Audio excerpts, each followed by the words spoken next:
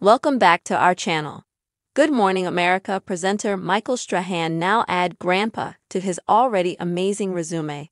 On Fox NFL Sunday, the football pundit, 52, got congratulations from his colleagues on bringing a new member to the clany.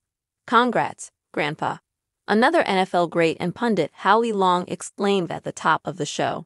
Yes, I am a grandfather, everybody, Strahan declared with his hands lifted up in celebration. He informed his oldest daughter, Tanita Strahan, gave birth to her first kid, a male called Onyx. It's really special because I know you guys have gone through this, and now I'm just happy to be able to join you in that club, Strahan commented.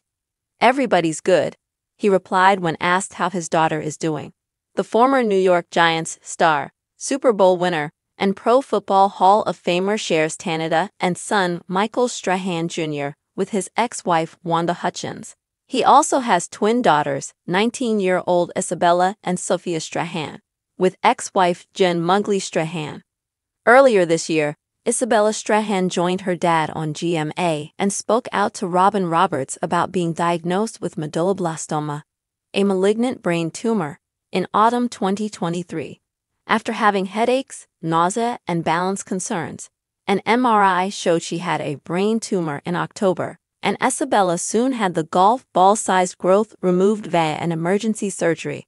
At the time, Strahan was missing from GMA for 3 weeks owing to what was claimed at the time as some personal family concerns. Isabella had finished 30 rounds of radiation by the time she shared her cancer story on GMA. After complete 4 rounds of chemotherapy in June, she claimed she was cancer-free in July. You find that you're maybe not as strong as you thought you were when you have to truly think about the real stuff, and I learned that I need help from everyone, Michael Strahan remarked on GMA. You assume that I'm the athlete, the tough man, I can come and handle things. I'm the father in the family, he added. It is not about any of that. It doesn't matter. And it's truly helped me rethink my outlook on so many things in my life.